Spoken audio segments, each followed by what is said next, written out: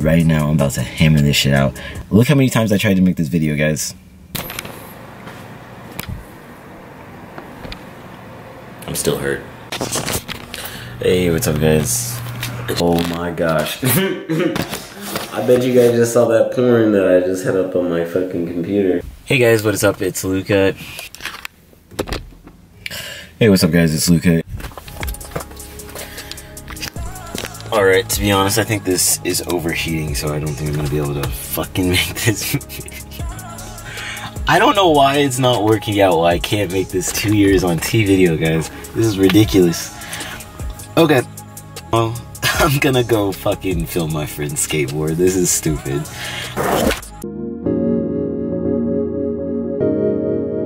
Really shouldn't be vlogging right now. I'm driving, but I have really exciting news. I'm actually starting T today. Alright, hey guys, what's up? It's Luca, and it's been 1 month since I've been on testosterone. Alright, hey guys, what's up? It's Luca. I'm making a quickie. Today is actually my 3 months on T mark.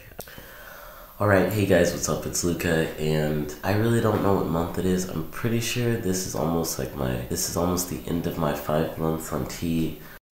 Alright, what's up, guys? You're gonna have to leave almost, I think I'm almost 7 or 8 months on T. Hey, what's up, guys? It's Luca, and it is exactly 1 year, 2 months on testosterone for me.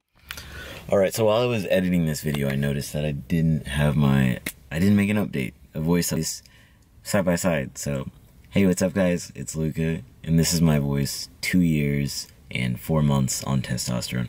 Maybe I did do it in the video. Anyway, alright, so one of the big things that I noticed, or one of the things that's changed the most about me, obviously, is my body hair and facial hair. So here's my facial hair. This is about maybe 3 months of not shaving. Yeah. This is what my stomach hair looks like now. This is what my leg hair looks like now. I'm trying to like find a not so messy place to show you guys. This be what my legs look like now, as you can see. Arm hair looks like that. Yeah, I mean,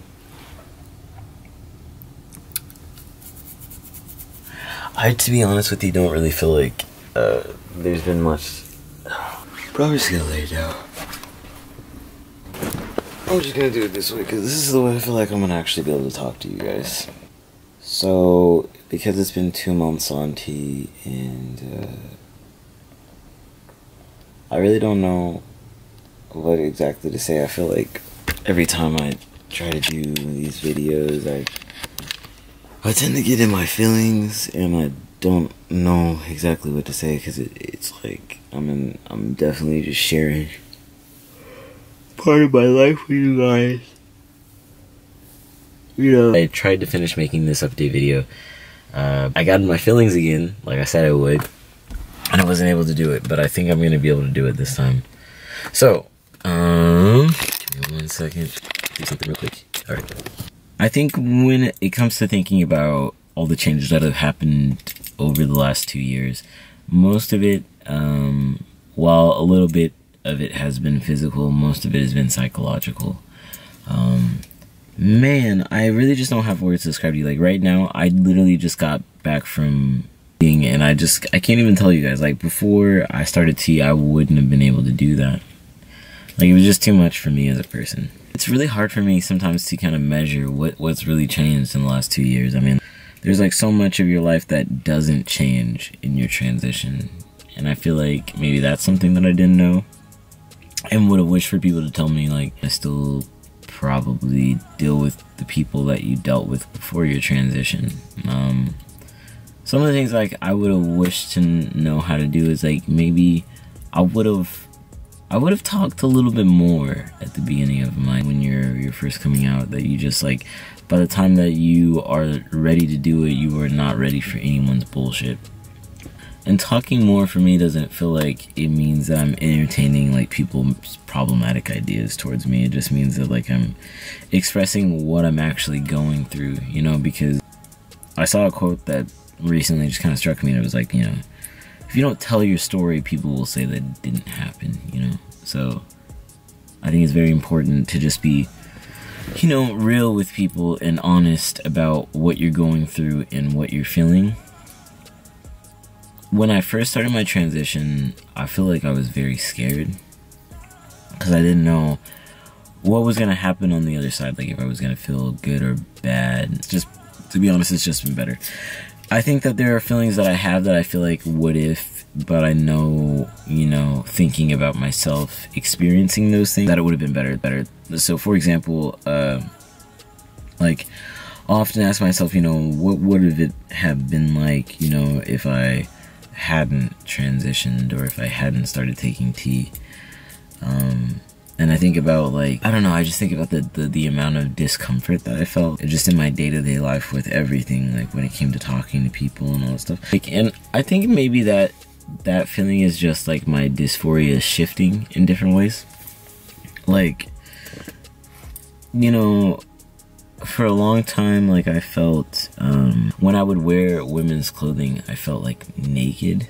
Like, it felt like it wasn't falling off my body in the way that it should, so it just felt like I was never clothed. And because of that, like, I would carry around multiple articles of clothing and just change my outfits, like, periodically throughout the day. But then, like, after I started tea, and also after I started, like, presenting in a way that I felt more comfortable with, I noticed that I stopped changing clothes throughout the day as much, or feeling the need to carry a lot of articles of clothing on me or on my person at all times, just in case, like, I wasn't feeling the outfit I was wearing. But I didn't know before then that, like, that feeling in and of itself was dysphoria, and I don't think I would have known that feeling or the extent of the dysphoria I was feeling if I hadn't about, you know, the relationships that I would have, or the friendships that I would have, or the jobs that I would have.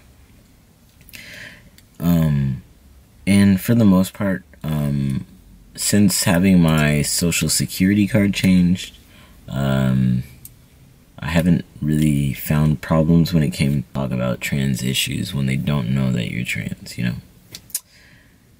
I think that for me, after 2 years on T, I think that the best takeaway is that I can look people in the eyes, and that I can, like, laugh and, like, joke and forget myself, even if it means that I forget myself just in moments.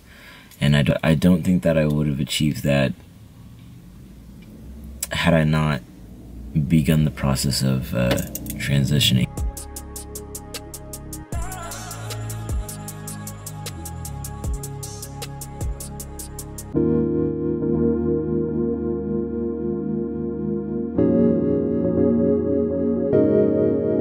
Really shouldn't be vlogging right now. I'm driving, but I have really exciting news.